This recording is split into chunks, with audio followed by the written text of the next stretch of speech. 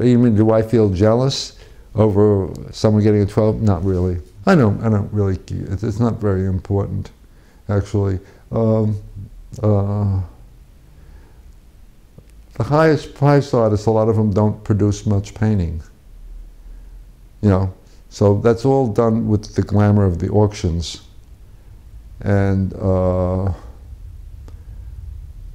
I made a lot of money, okay. If you take what the yearly gross is of an artist, it's a different story. I'm right up there. Yeah, and I'm making more money than I need. I'm giving it away. I have a foundation to give money away. For me, money was buying time. You know, so I didn't have to work. You know, I could paint full time. That was the object, and then the rest of the money is very irrelevant. You know, it's nice to know people like the work, and it's the audience seems to be increasing a lot in the last 10 years.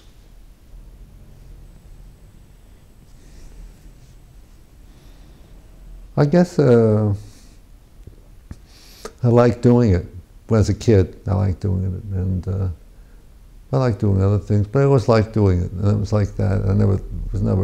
It just drifted. It just, one thing led to another, and finally it became a hard drive, serious artist, but it didn't start out that way. I thought to be an artist you had to be a genius or something. You know, there's that 19th century idea, and I knew I wasn't a genius. I didn't have too much talent, but with hard work I got to be good at that.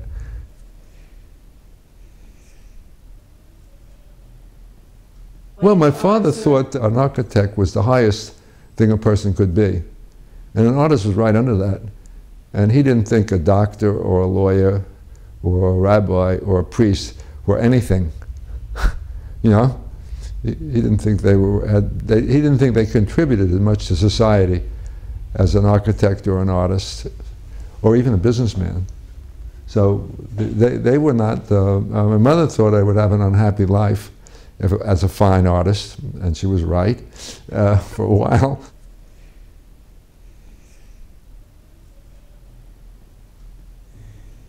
They had 20-minute poses, and I'm used to poses that went on for 3, 4, 5 days. So all I could get in 20 minutes was 2 lines on the paper. And after 2 weeks, the teacher never spoke to me. And he finally said, "Get a larger pad."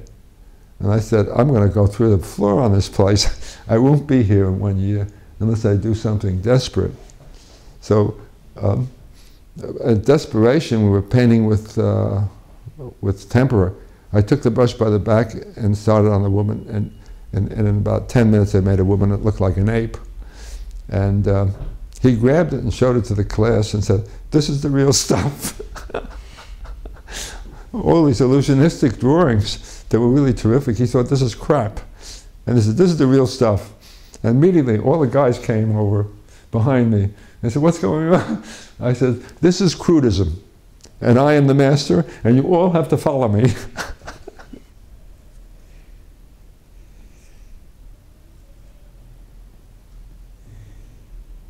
I find how things are have a very strong narrative thing. They tell you, they're always telling you stories about people, which I don't like at all.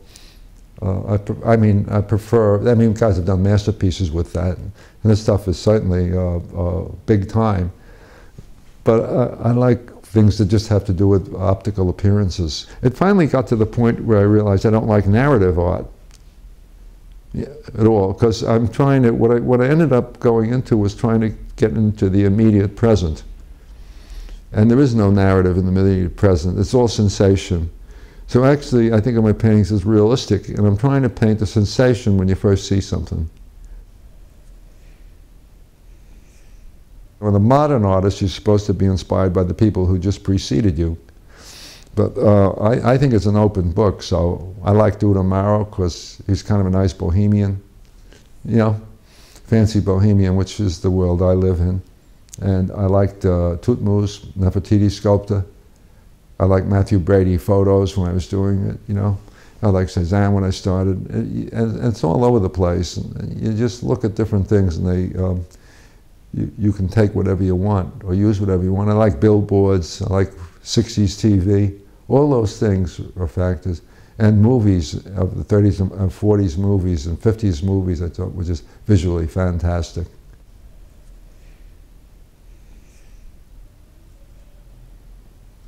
Ada's pretty spectacular, you know? And she's sort of like, she said once, 2 more inches I could have nailed Mrs. America.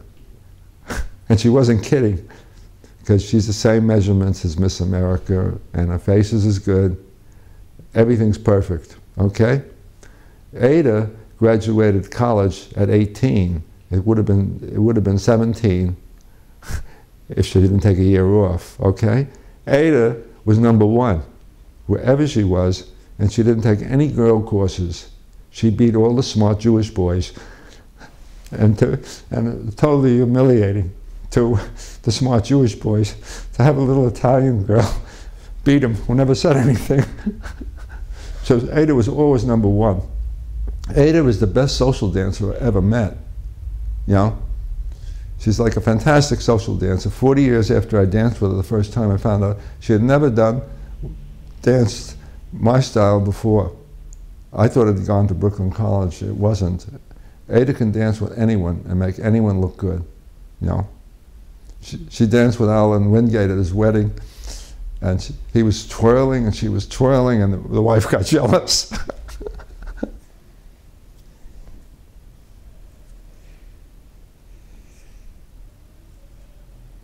If you do a big painting, you're completely knocked out and you have a choice of either sleeping or running. Either one will make you feel good, you know? If you go to sleep, you'll feel okay, and if you go running, you'll feel okay. And most of the time I go running. And I think I came from an athletic family, and the Queens, where I grew up in Queens, it was like the guys I met on the street were all athletes. So our social life was all around athletics. So it was a part of me that was quite different from the people in the art world.